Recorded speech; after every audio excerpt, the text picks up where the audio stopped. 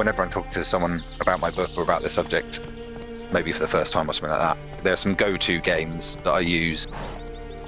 There's one particular one which I had used for a lot of the articles and book promo stuff, which is on Skellige with the mountains in the background, and there's multiple fields and loads of colourful plants, and it's between Boxholm and Fyresdal, and you can pretty much go across, in between any of those two towns and up and down the valley where the river runs, and the vistas is incredible. But then it's what The Witcher 3 does with that is it extends it. It's not just a vista, it extends it with, I don't know, even Geralt's chatting about the wind, the wildlife you can see moving around and making noises. So that one is a particularly important one for me, because that's one of the first ones that I really took on board and analysed and realised what modern game devs are doing and can do. My friend Rob is writing a book, and I'm very excited about it because it's about the exact sort of niche video game design topic that I usually dive into for these videos. You see, before Rob was the deputy editor of TechRadar Gaming, before he covered hardware for a living like I do, Rob was an award-winning landscape designer. And so for his book, he is combining his two loves and writing all about the power of video game landscapes. And the book is called Genius Loci. As someone with so much expertise about gardens and garden design, you must have thoughts on how accurate games can be at making gardens and landscapes. Overall, do you find yourself going, my god, that's a really good landscape, or that's a really accurate landscape, or do you find yourself going, this is just shit? No, I think I have too much appreciation for the sort of art of game dev anyway to say that it's just shit. But I might be able to go, that's interesting. That's, things that would be jarring to me may not be jarring to most, or something like that. Yeah. I can definitely see that. A good one for that is like plant selection, because I've got plenty of notes about where it's clearly been thought of, and The Witcher 3 is another good one where you have the right plants. Those plants that you can interact with, i.e. the ones that they give names to, right. Particularly, are found in the right place, like hellebores found at the edges of woodlands, and they're growing the right crops. That's in amazing. That climate. I've never actually thought about that before. They're arranging them in the right way in lines or whatever, or seemingly, as much as you can tell, sort of, on the south side for vines and north side for olives and things like that. But equally, you do get one like in Skyrim, which is just winter. You're getting Mediterranean herby plants like lavender and things like that, and it's like, I know why you've put that there. It's just wrong. Yeah. But equally, they're never enough to make it too jarring in terms of like, oh, this is terrible. I can't interact with this bit anymore. It makes me annoyed in that sense. Yeah. But equally, that's the general trend, right? Yeah. The general trend is game devs are very good garden designers, landscape designers, getting there with horticultural too. So yeah, so I don't think there's anything really that bad. We might get the odd jarring bit. Lots of video games use wide open landscapes, right? And I think depending on how they do it or how good the game is, they either get criticized for it or they get praised for creating atmosphere. Do you have any examples of games that are either really good at using open space or are terrible at using open space? That is a really good question, because I remember at university it would also, on one hand, get told use the space to stimulate or show your design or show off your skills in design, or tie, put something there to tie it into your overarching theory or something. And then at other times you're told, don't be afraid of open space as well. I was thinking about the Shadow of the Colossus recently by coincidence. I think some of the music made it onto Radio 3 or something, and my dad even said, what's this one you've played or whatever, and I sent him some pictures. Because I think, yes, the openness of that one is a good example of that, where it's done well, because it builds a sense of place that ties into what you are doing, the course of the game, and the place building, and the fact that it gives you time to think and reflect on what's coming up and what's been gone, and like I described it as sort of quite a mournful landscape because it fits in with that sort of slightly mournful vibe, if you like, of the game itself. If the Shadow of the Colossus' landscape was filled with, you know, stuff, art, temples, articles to collect, things like that, I think it would feel a bit different and weird, and a bit out of place. A question I also had noted down was about how landscape can feed into storytelling. You know, like Dishonored is a good one for me in terms of they use the landscape. It's not always gardens, it's not always, you know, vistas or open spaces. It's often a landscape in terms of this is a town and you can see the impacts of a plague. You can tie that into The Last of Us as well with this is the sign of the apocalypse because nature is reclaiming what was humanity's.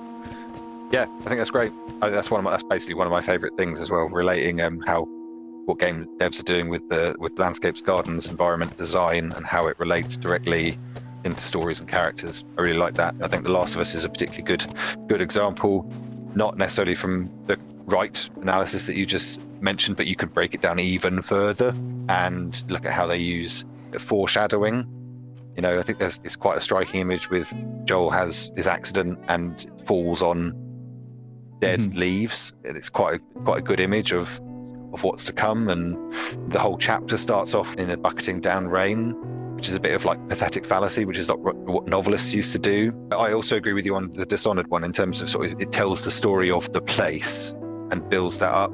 Like I think the Boyle Manor is quite a good one because it's set in that city of plague and everyone else is struggling, but the posh people with the money have still got enough to have a party, and you can look in on that, and they've built their houses and gardens accordingly as well.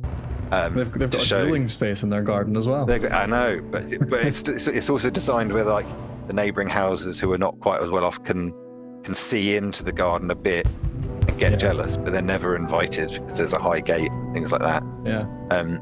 It will sometimes feel a bit crowbar-y, sort of after the fact, but actually it's maybe it's unintentional, maybe it is intentional, who knows, but it's there's a lot going on about that, and I think it's sort of a very underrated element of game environment design for sure. And like even just sort of the way landscapes are designed to reveal to you like the next bit of the story or what this game's about, like, you know, the classic Bethesda, Skyrim, Oblivion reveal at the beginning where you're confined early on and then you're sort of thrust out into the landscape at the end of the intro, that kind of thing. So yeah, it's brilliant. That's one of my favorite themes.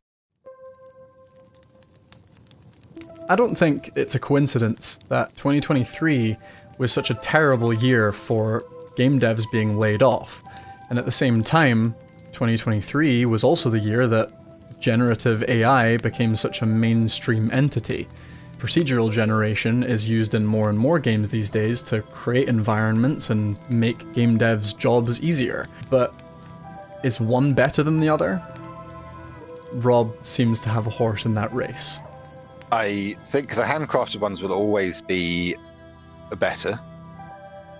I'm going to be as bold as saying that because of that, they've been handcrafted, thought of by people who are designers, if they're not landscape designers. So there's, you know, every bit of it has had a human decision behind it, with intent, and it relates to a whole other bunch of decisions and design strategies and themes and what they're trying to create more broadly.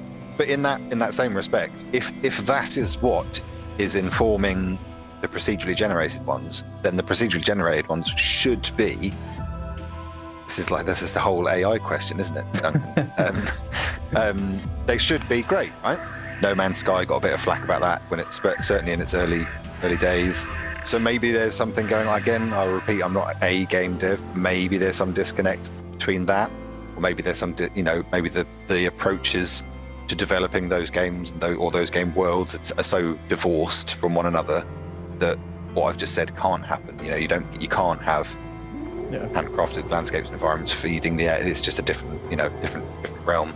And even if like a large open world that's not procedurally generated, like a Horizon or a Red Dead, even if in those like every tree hasn't necessarily been planted by a person, the overarching design principles and decisions taken to make those will always have that human touch, and it will be informed by a lot of theory and research, I'd like to think, rather than something that's just, well, I suppose it's a kind of AI, isn't it? But rather than something that is procedurally generated that's drawing from a pool of something. Another example you just brought to my mind there is Red Dead 2, which you did a recent book update about, because I think you were talking about rivers and stuff in that book update. Yep. And it kind of got me thinking. It's interesting to me how nature is used in game design and sort of level design, I suppose, because they focus on making realistic gameplay. Realistic landscapes are a part of that, so you bring in weather, you bring in wildlife, food chains, horse balls, like there's so much there, but for me that is one of the games that gets nature so right that it sort of makes you appreciate your own environment a little bit more. Do you think video game landscapes sort of have a role to play in helping people appreciate the environment around them and getting unplugged from technology and going out and actually, touching grass, is the meme nowadays? I don't, not the touch and grass bit, but the bit just before that, in terms of like encouraging people to go out. I don't know about that, but I think one big impact it does and will have, it will take you to places that you cannot go. Yeah. And it will show you garden designs that you'll not really have seen before ever. It will take you to landscapes which are familiar or full of familiar elements, but are actually, fictitious, so you'll never be able to go there. So that's one element of it. But equally, it will, the more you do of that, and maybe it's what I've been doing with some of the book updates as well, but the more you go through games and soak up all their wonderful atmospheres and environments, the more you start to see that when you do go out and you do draw the parallels and you learn to appreciate, I think both in a way, because you go, well, that's incredible that actually exists like this. I remember that from a sort of, fantasy game like Dragon Age or something, and I could see something like it in the real world. But also then you turn it back and you go, wow, those guys actually are landscape designers in a way, and managed to recreate this or design that or included these plants, which I know are now familiar from where I live. So it's tough to say it will, they'll encourage folks to go out, maybe, but I think when they do, they'll draw parallels, as you do with reading and any other sort of media and films and whatnot. Video game literature is still fairly niche, so it's no real surprise that Rob's book is a crowdfunded project. Now, I never really seek out money for myself for doing these videos, but if you have enjoyed what Rob has to say about this topic, and if you want to hear more, you could be really helping him out. It being a crowdfunded venture means I need all the support I can get in terms to make it happen. It doesn't happen until I get 100% funding. So I'm looking for people to go to unbound.com/books/geniusloci, or find me on Twitter, if anyone still uses that anymore. It's at Rob Dwiar, or LinkedIn, or any of the usual places, and back the book and share it around. You commit to helping it become a reality, but there's lots of different ways. You'll get rewarded for your backing, basically, all the way from an ebook or a hardback cover to having a chat with me about garden design or helping you out with a project or anything. So there are many levels. I can't remember which one you've done, Dunk. I want to say it's the hardback. Okay, cool. But I'm getting the chat for free. Yeah, this is true. I should charge you for this. So that's all for this video. I hope you've enjoyed this slightly different look at a very niche video game design topic. Thank you so much for watching. Hit the subscribe button and the bell icon if you'd like to see more, and tune in next time.